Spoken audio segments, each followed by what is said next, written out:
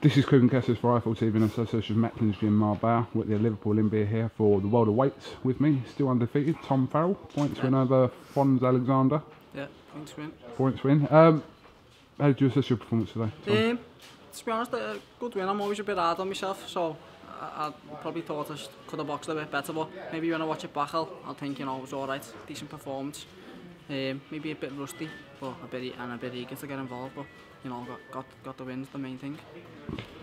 5th professional win since you turned professional, what, last year was it? Yeah, back debut on at 27 last year, so 5 fights in 12 months. It's been roughly a year, hasn't it? Yeah, nearly enough, yeah. Only a week or so in it. Are you pleased with the amount of fights you've had so far? Yeah, or? of course, yeah. Don't think I could have had many more, to be honest, but I had a little injury, maybe I could have had another one, but I had a little layoff with a sore wrist, so yeah, it's good to get back in there and, you know, get used to getting in the ring again. Obviously on a card with people like Stephen Smith fighting tonight, you know, he's one fight away from fighting for the world title, and Liverpool's booming for boxing. Yeah, it's buzzing in there. You've got the Echo Arena show coming up with Stephen's brother, Callum. That's a big fight between like the two Liverpool local favourites. So, you know, it's on a high in it. Everyone's loving the boxing at the minute. So give it a year or so, and you know you want to be putting yourself, you know, maybe not amongst that sort of level right yet, but you know, fighting for some sort of title this time next year. Yeah, definitely. Just as I said, say to everyone, just keep working hard. I see no reason why you can't get to that level. Just want to progress and keep doing well. Absolutely. You want to shout out your sponsors? You look like you've got a few there. Yeah, big shout out to the boys at No Limits, strength conditioning, but they're also my coaching team now. And then Overboard, Gary go put some stuff in. Overboard? Yeah. I was going to come out on one of them tonight, but I thought if I fall off, I'll have had a nightmare, won't I? Everyone will be buzzing off me. So I jibbed it.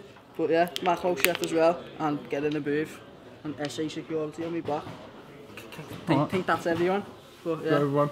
Quite a few on there. Yeah. Well, listen, if Overboard want to sort of get involved with IFL TV, tell them, because me and James could do with a couple of Overboards. I don't know whether you've got enough followers, mate. He's sending them over to people like Neymar and that with 15 million followers. Oh, perhaps not then. We'll see. Yeah, I'll have a word. I'll see what I can do for you. All right, listen, Tom. Thanks for talking to IFL TV. Like I said, still undefeated. Good win for you tonight, and on to the next one. Do you know when you're fighting next? No, I don't. But as I said, I'm going to pester Steve Wood and tell him to get in at the ends here, try and get me on that 7th of November, hopefully. But if not, see what else is coming up. Somebody told me, I don't know if it was Brian Rose, someone told me the best time to ring Steve Wood is at 3 AM in the morning. So you don't know what he's doing and he'll agree to anything. Yeah, he doesn't reply to text and that today. Ring him at 3, just try it. One day, like I said, 3 in the morning, blah blah blah blah, he'll agree to anything. That's what Brian told me to do. He's not me to do, but that's what it is. He's always on the air or on the golf course. Makes out he's in work, but he's not. Alright Tom, listen, thanks for talking to IFL TV. Catch up with you soon. Thanks very much. Cheers mate.